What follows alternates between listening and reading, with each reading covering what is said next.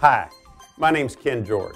I'm the United States Ambassador to Uruguay, and I'm here today to introduce to you an exciting new competition that the United States Embassy is sponsoring along with Alianza, which is called the National Spelling Bee.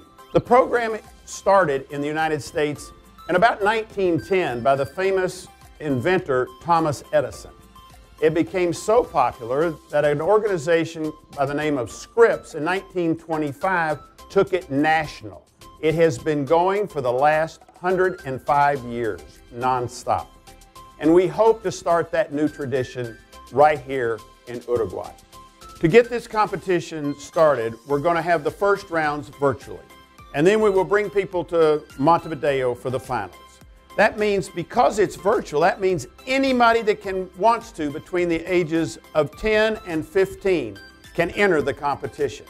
We look forward to having you as enthusiastic about this opportunity to practice your English, make new friends, win some prizes as we are in presenting it to you.